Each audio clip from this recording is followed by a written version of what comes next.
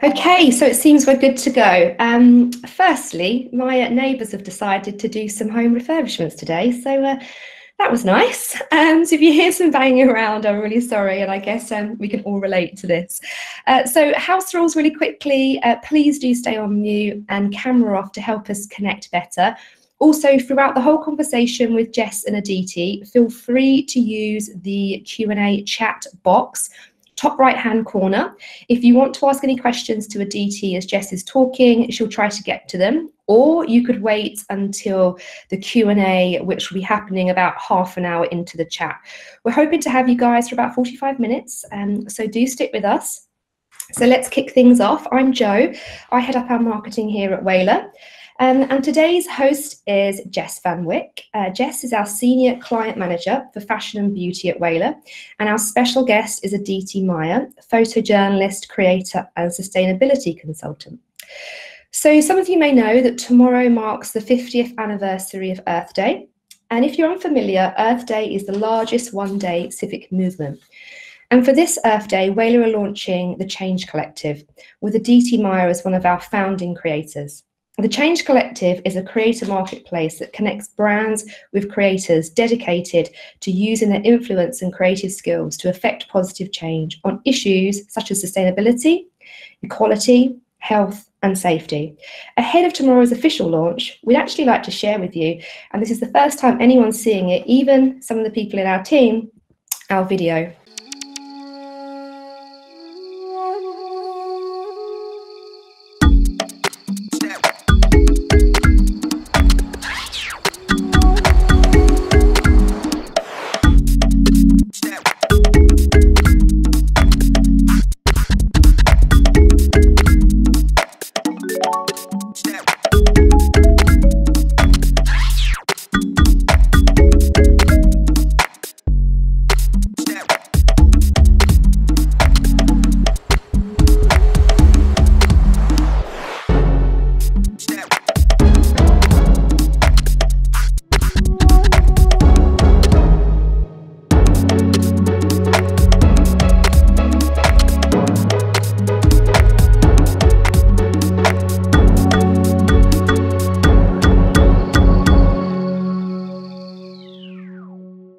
So we're super pumped about that. We're really excited to launch this project, particularly during the pandemic.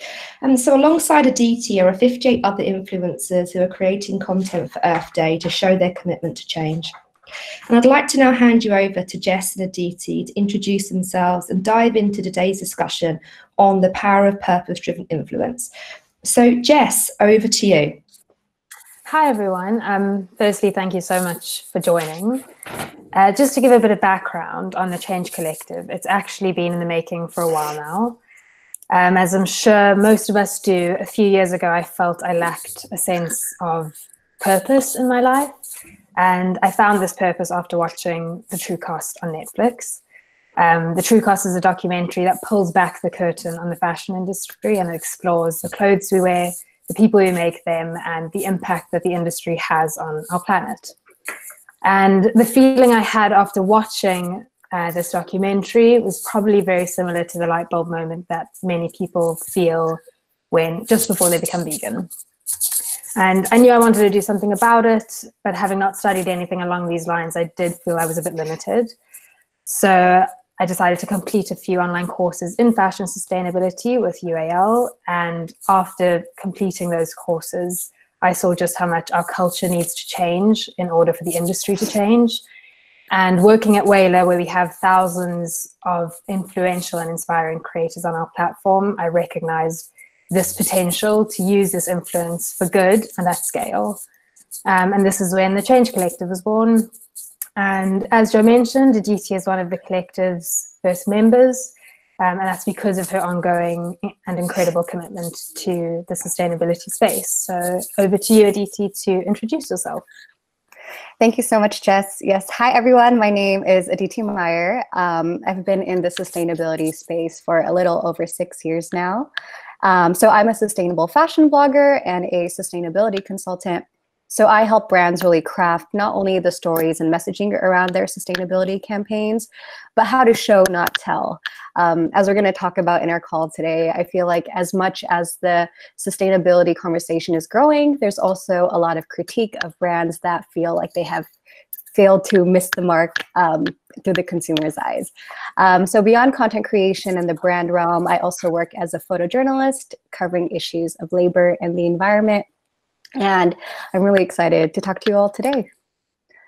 Fab. Well, thank you. To start it off, I think it'll be super helpful if you define what sustainability means to you, just because it is such a complex term with so many definitions and understandings. Yes, most definitely.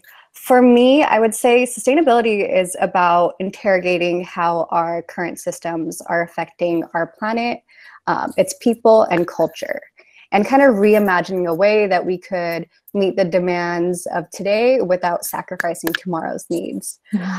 With that said, that can encapsulate anything from making sure that workers on supply chains are being compensated fairly, considering the materials used, but also kind of looking at the overall messaging that exists in our culture today.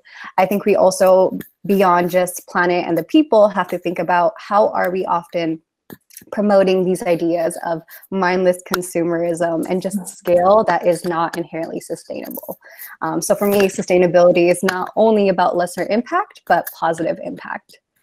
Amazing. And for you, which aspect of sustainability is most important? Yeah, I think it's tough to compartmentalize just because how we see everything intersects. The environmental very much is tied to the social. But for me, I would say a lot of my work at present really deals with workers' rights. So that's one priority for me. But I will say each consumer has a different set of priorities, whether that's the environment, animal rights, workers' rights. But I think for me, my last 6+ years in this space have really shown me how every issue is interconnected in some way or form. Yeah, it's also circular. Right.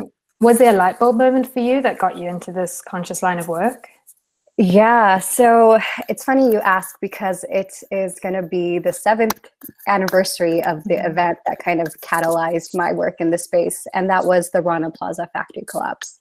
So although this week we are celebrating Earth Day also coincides with Fashion Revolution Week. And so Fashion Revolution Week was created after the 2013 Rana Plaza factory collapse. So the Rana Plaza factory collapse was an 8-story garment factory in Bangladesh that was producing for some of the world's biggest fast fashion brands. And the day before the factory collapsed, they found structural cracks in the building and it was ordered to evacuate. But there was so much pressure from upper management to have garment workers complete orders that they were called back into work. And when we think about the demographic that often makes up garment workers, they don't often have the luxury of forgoing a day's wage. And so this collapse, which killed over 1,100 people, injured over 2,500, is literally considered the biggest industrial disaster of our time. But for me, really thinking about all that happened leading up to the collapse and how it was essentially avoidable is what really catalyzed my work, to think about if I wanted to occupy a space in fashion, how can I reimagine that to be more inherently sustainable and inherently ethical? Yeah, completely. I think that was also a moment for me. It's a huge part of the documentary that I was talking about earlier, and it's a real moment of realization that we've all been part of this event in some way or the other. And talking about fast fashion, because obviously fast fashion brands were part of this. I've heard it so many times before that fast fashion brands can't be sustainable, just because the very nature of their business model, it goes against every definition of the word. But it is a pretty scary thought of where the world is headed if these fast fashion giants don't drastically change. So do you feel that fast fashion brands can exist and still be a part of the sustainable movement? Yeah, that's a tough question. And I think there's a lot of nuance within that, and it depends who you ask. For me, I think fast fashion's predication on speed and scale alone makes it very hard to be sustainable. Because fast fashion is predicated on speed, it often comes at the expense of garment worker safety, as we've seen, quality, and the environment. But at the same time, we have to reconcile that fast fashion brands, whatever changes they make in their supply chain have huge implications, especially for the livelihood of garment workers and the environment alone. And so something that I haven't seen fast fashion brands do, which I would love to see, is really grapple with the idea of growth, or maybe degrowth, I should say, thinking about producing at a lesser scale. I think the way the market has operated thus far has often been an assumption about the demand in the market and thus creating some sort of supply, correct? But like, that is something that I think we need to challenge.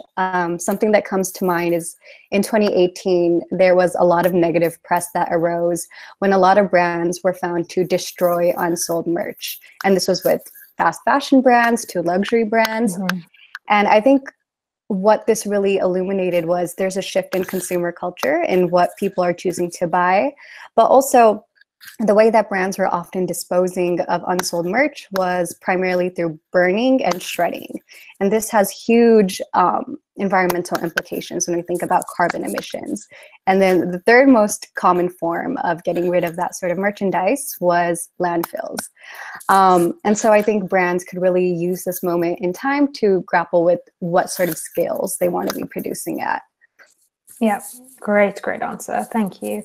And talking about these brands, I think a lot of them are heritage brands or older brands that their supply chains are very much established already. So making changes is probably a lot more difficult for newcomers.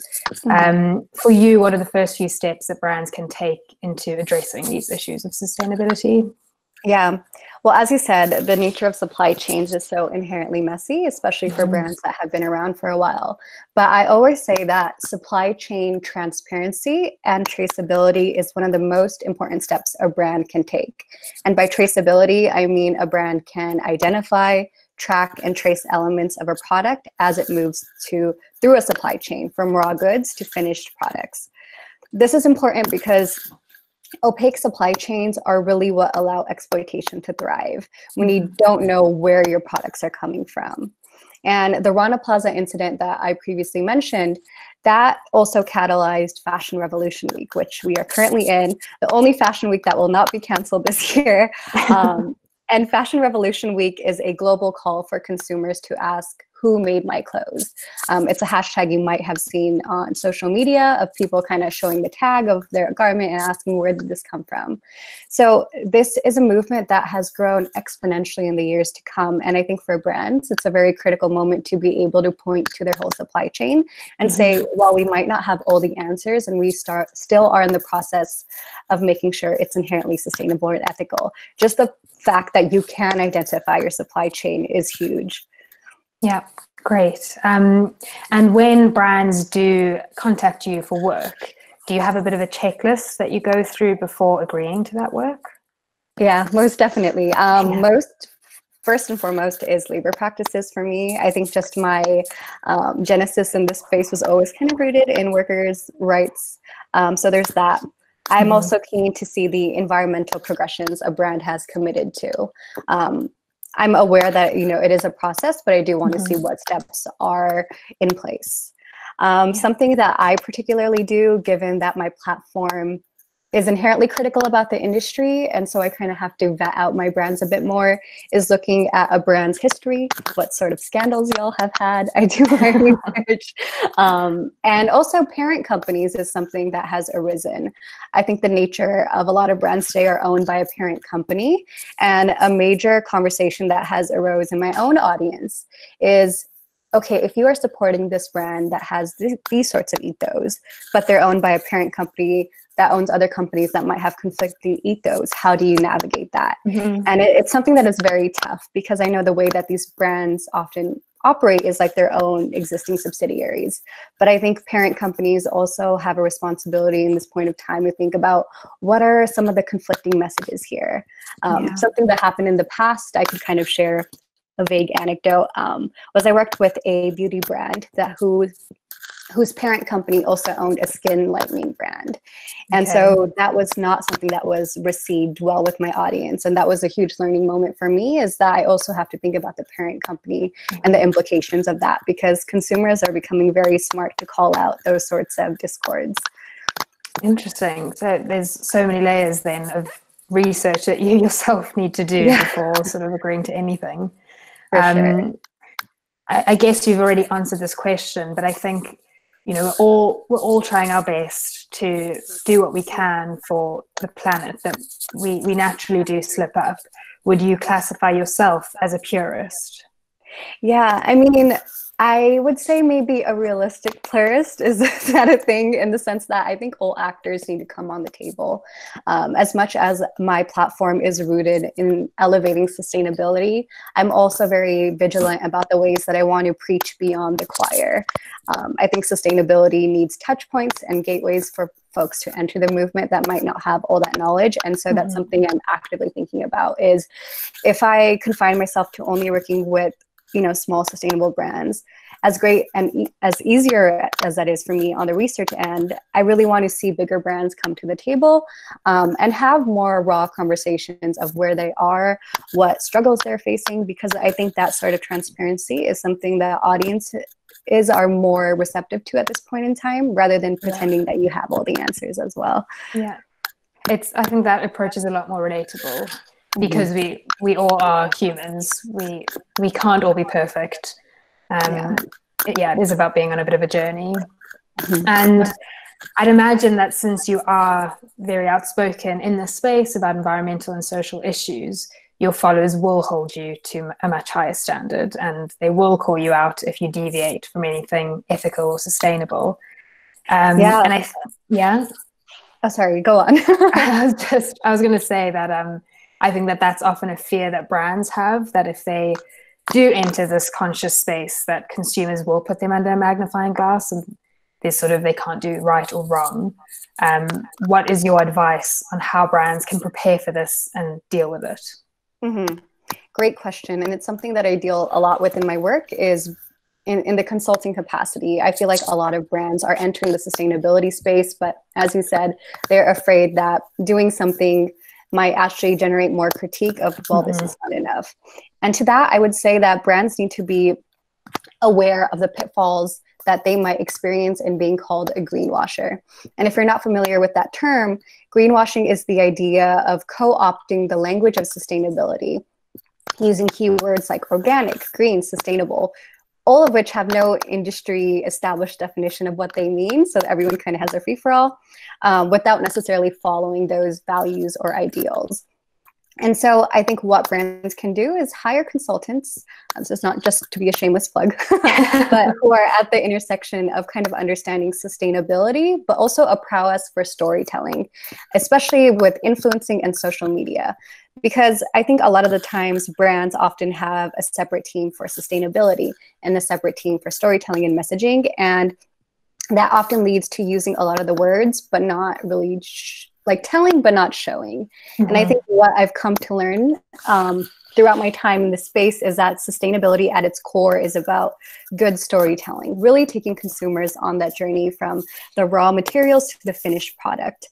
And so many times, like, I've talked to marketing teams about inquiring deeper, and they don't have the answers. And I think that points to one of the gaps in a lot of big brands, is that there is that essential discord of not being able to speak in a very nuanced way of what that sustainability is really looking like in practice.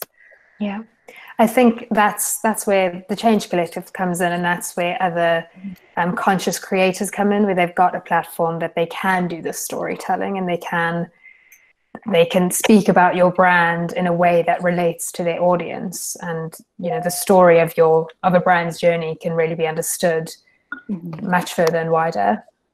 And I know that, as you mentioned, this week it is Fashion Revolution Week, as well as Earth Day tomorrow. So I know that you've got a lot of virtual panels on your to-do list this week. Back to back. Yeah, I actually saw on your Instagram stories yesterday that just sort of kept coming of the ones that you've got coming up. But are there any other ways that you're continuing your conscious fight from home? Yeah, most definitely. I think as a content creator, I really honed in on this time amid COVID to really create content that is educational, but also challenging culture.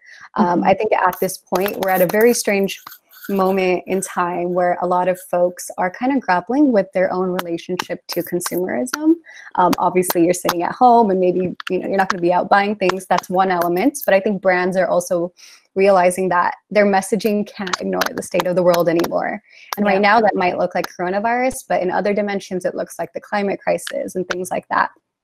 And so, yeah, I have been creating a lot of content at home that is a lot of IGTVs, because I like that longer form content that could really go into how to support garment workers at this time, interrogating our relationship with consumption in a time where you kind of are forced to, the complex nature of supply chains, all those things. I think it's been a very great time to kind of jump into more complex conversations because the audience is there to listen at this point in time. Yeah, exactly. We've got time to be educated in this space. Yeah. I watched your IGTV on the impact that coronavirus is having on garment workers who, because of the lack of security, either financially or because of lack of protection from the state, they're being forced to keep working. I think when we think about sustainability, very often it's solely focused on the environment and not enough on the people and the workers. I listened to a podcast recently with Venetia Falconer and Aja Barber, and Aja said something that really summed this up for me. She said, we can't have a movement that we consider better than before if we're leaving out a huge portion of the population. And so I'd love to know from you if you've got any advice on how consumers and brands can address these issues of inclusivity and really basic human rights during this current time and crisis. Yeah, great question. And I think Aja Barber is an ally in the space and has done a lot of amazing work. And I think something that she has said at length that resonates a lot is, if it's not ethical, it's not sustainable, and vice versa, really pointing to the fact that our understandings of sustainability cannot be in a purely environmental, right? We really have to understand the human element of it, and that is essential to sustainability. Yeah. As far as the question about how brands and consumers can really address this current time, coronavirus has shown us the cracks in the systems, those that were always there but are now being applied to in a very special light.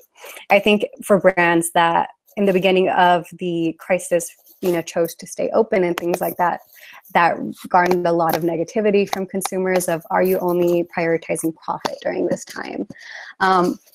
I think now is the time to reconsider your supply chain because, operations are kind of forced to come to a halt. Yeah. And especially degrowth for major brands. And when I say degrowth, I often raises eyebrows. And it's like, what do you mean? But I want to kind of expand on this idea of degrowth, which if you're not familiar, the concept of degrowth started in the 1970s, which was basically in response to mounting environmental and social problems. How can brands address that? The only solution they concluded was to produce and consume less. So that's kind of speaking to brands and consumers. And at the time, the proposal was considered far too radical. But with today's climate crisis, a lot of major figures are really pushing this idea, people like Noam Chomsky. And so although once questioning growth was considered, inherently anti-capitalist and the act of revolutionaries, not business folk, now we can argue that, it's not about shutting down business. It's about questioning a kind of growth that is better for the environment. And we could also argue that the degrowth movement has already begun because at a grassroots level, consumer demand is actively being transformed. In the apparel industry, with fast fashion, that is just one example. But, as we see that consumers are becoming so much smarter about the implications of brands and also becoming more aware of the ecological impact of clothing, it means that brands do have to do major changes if they want to kind of address that. And so degrowth means, a lot of different things. It could be like following in the example of a brand like Patagonia that has committed to creating longer lifespans for their clothing, and also creating business models that are inherently anti-growth in strategy in terms of offering free repairs and things like that. And so Patagonia actually gave advice to other brands like I think Nike and Walmart potentially was the other one, about how to pilot in-store repair facilities. Brands like Tesla created or released all of their patents in 2014 to kind of catalyze electric vehicle market. And so I think there is a growing cynicism for the consumer base on whether brands are doing things just for marketing, altruism, or maybe a strange combination of the two. Yeah. But I think these sorts of initiatives are really good examples that are not just marketing ploys, but also strategies to kind of standardize a practice that is rooted in sustainability. And I think that's what consumers really want to see at this moment in time. Yeah, I totally agree. And I love your examples of that sort of brand collaboration, of sharing their own industry or business secrets just for the better of people on the planet. I think that's quite a nice positive note. And with that in mind, because I didn't want this discussion to be all doom and gloom, I know there is a lot of negativity in the world today, but there's also a lot of people and organizations that are trying to turn that negativity around. What or who gives you hope? Yeah, I would say right now, it's as weird as it sounds. Like, I think what gives me hope is the fact that now is the time for fringe ideas to become normative. I think now is the time for reckless daydreaming and rampant idealism, because we are all forced to come to a halt. And as much as so much is going wrong in the world, and we really have to address who is being affected most by this time, it's also a time for reimagination, in my opinion. And so that definitely gives me hope. That's great. And then before we go to the Q&A chat box, I've got 2 more questions on my end, just to keep ending this off on a positive note. So the first is the mantra that I live by, and the second is my number one piece of advice. So my personal mantra would be, don't be reactionary, be proactive. Very apt for our times. And my number one piece of advice with the audience in mind is, when it comes to sustainability, it's about show, not tell. Always keep that in mind. Yeah, great. Well, thank you firstly, before we go to the Q&A, thank you so much for being on this chat. I think this has been super valuable for our brands and for all the other listeners, especially given the current climate. So thank you so much. Thank you for having me, Chris. Of course. Okay, so going into the chat box, there are a few questions about the true cost. So we've got a question from Jess. What would your advice be for mainstream or heritage brands who are trying to change their ways to become more sustainable? It's not easy for them to start from scratch, so they have to work to make improvements to the packaging and supply chains they have in place. It can sometimes, sorry, it's a bit of a long one, but I think it's all to do with the same question. It can sometimes feel that they can't do right for wrong, and accusations about greenwashing abound when they're trying to do their best. Short of ripping it up and starting again, what can they do? Yeah, I think that's a great question, and it really articulates the major issues for brands that are trying to enter this space. And I would say to that, I feel like often a lot of heritage brands especially have such a strong brand identity that this idea of kind of showing the process of figuring it out is maybe not the most appealing at face value, but I think it's almost more damaging to kind of make certain commitments or promises, but not really take consumers on that journey. So I would say that as a brand is actively trying to grapple with reinventing its supply chain, which I think a lot of brands are trying to do, take consumers on that journey. And I think often the biggest critique is when a brand creates like a separate conscious collection, but 90% of their profits are maybe made from the traditional way that's not necessarily sustainable or ethical. And I think that often raises eyebrows, because what consumers want to see is a holistic change in their supply chain, the ethos that really ground a company, rather just being like a corporate philanthropic effort on the side. So think about holistic shifts and know that it's not going to happen overnight. And to some extent, there is going to be critique. But if we could really harness the power of industry thought leaders and folks that really know their stuff with sustainability to go on that journey with you and share that with audiences, that educational element is huge in this point in time. Great. I think that is incredible advice. Always start from the core and don't just sort of have these add-ons. And definitely reaching out to thought leaders in the space is very important. Okay, so the next question is from Louis. On show, not tell for brands on sustainability, what are your favorite examples that you're seeing right now? And that also echoes Joe's question, what brands are doing sustainability well?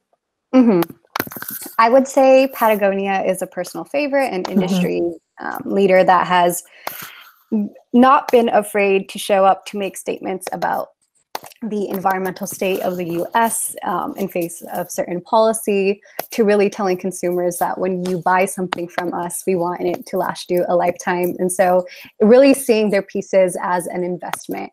And I think that really goes back to what I'm saying of often the discourse in sustainability is, well, if you want to buy into this moral, globalism of like being a good consumer, buy this, buy this, buy this. But if consumers are being fed a narrative that challenges this sense of mindless consumption, they're going to trust that brand a bit more. They won't feel like they're constantly being sold to, especially occupying a space as an influencer.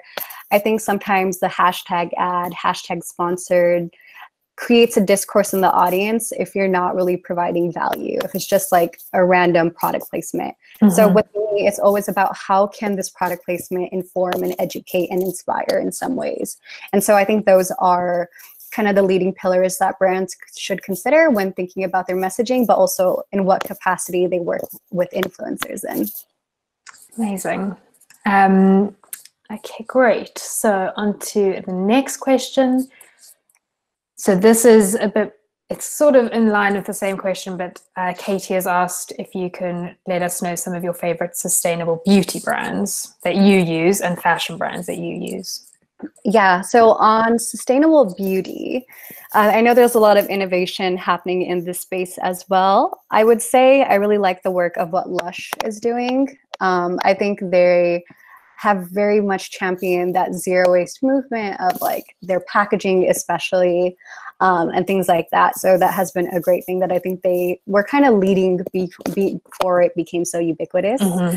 In terms of fashion brands, I would say my favorite fashion brands are very small scale ones, ones that you can kind of see on my Instagram and blog that I've worked with in the past. But I am a huge advocate for small batch production and artisan made production. So all the South Asian labels that are very unique, very innovative in the use of natural materials, and also thrifting and secondhand. I think that's two domains that we need more love for. Yeah, totally agree.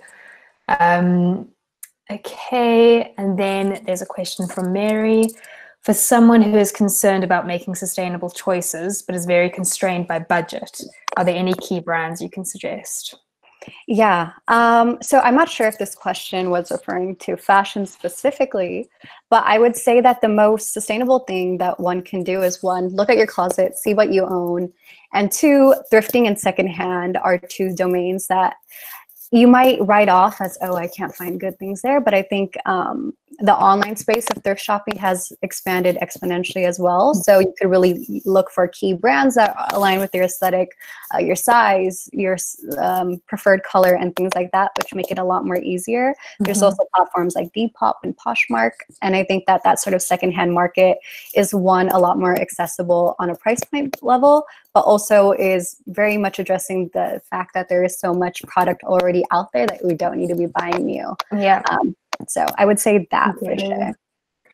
I think that's great advice. I've recently moved, and I think when you can look at your closet, when you're packing it up and then unpacking it, you see just how much you actually have. So always better to look at what you have first, then go to what's already been created, and then perhaps the sustainable brands, and definitely a cheaper way of doing it. Yeah, most definitely. And then a question from Olivia. What brands would you love to collaborate with and why? So ones you haven't yet but are on your list. Ooh, that's a good question. Let's see. I think beyond just specific brands, because I don't think any come to mind as like, oh, I really want to collaborate with this brand. I want to work with brands in a certain way where they can take me on a journey to the source of their production. Actually, a brand that came to mind, if you're familiar with Veja, they're that sustainable sneaker brand. Yeah. They did an amazing campaign where they took some sustainability thought leaders to the Amazon, where a lot of their production is based, really thinking about like their source of their rubber and things like that. And I think that is an amazing way for sustainability thought leaders that talk about this stuff at length, but don't always get the opportunity to go to the source to really provide valuable content to their audiences that is extremely informative and just entertaining to watch, because I think that sort of travel with a purpose edge is also infused within that. So I would just say, yeah, more engaging, maybe brand trips that are rooted in following the supply chain. Yeah, it sort of links to what you were saying earlier about the storytelling element. That's really telling the story of your brand and the journey of the product. Okay, and then Cecily has a question. Sometimes it can be overwhelming seeing all the different labels between eco, environmentally friendly, sustainable, organic, natural, ethical. Is there any guide you'd give to consumers as to what we should be looking out for and what terms are often used when brands are greenwashing? Yeah, great question. The first thing I would say is don't be afraid to just ask brands, what do you mean when you say you're sustainable or ethical, especially on social media, because it's such a powerful tool in promoting brand accountability. Like, for instance, hashtag who made your clothes, right? In terms of certain certifications that can often guide consumers, I would say fair trade is a great certification that you could look for that points to more ethical compensation practices. B Corp is another great one. In terms of the way a garment is dyed in a not as toxic way, Oekotech certified is another common certification. And then I would say there's also a rise of third-party certifications of organizations that are looking at brands from the perspective of waste, water usage, garment worker rights, and environmental progressions. One of my favorites is from Remake. Their website is remake.world, and they are actually launching their own certification program of like making brands Remake certified, and they're not affiliated with any brands, so they don't have any conflict of interest such as affiliate marketing. So I think that's a very objective source of information coming from leaders in the sustainability realm. Great. Yeah, I think it can often be a very confusing area. With food, it's a lot more obvious. You sort of can see organic, you can see free range. But when it comes to clothing, because it's so much more of a complex supply chain, there's just so many labels you need to have to really be as transparent as possible when people are going to actually buy the product. Thank you for those websites. That is super helpful. And then we have a question from Karen. Are there any brands that are truly innovating and pushing the limits of sustainable practice in the fashion space?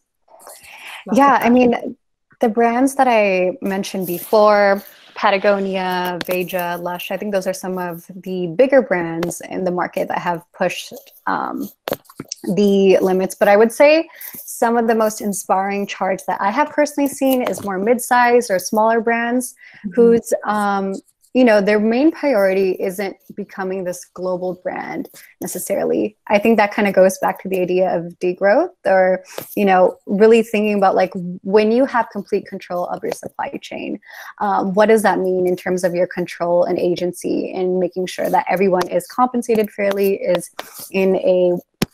are producing in a way that is not so major in its scale that it has huge environmental impacts.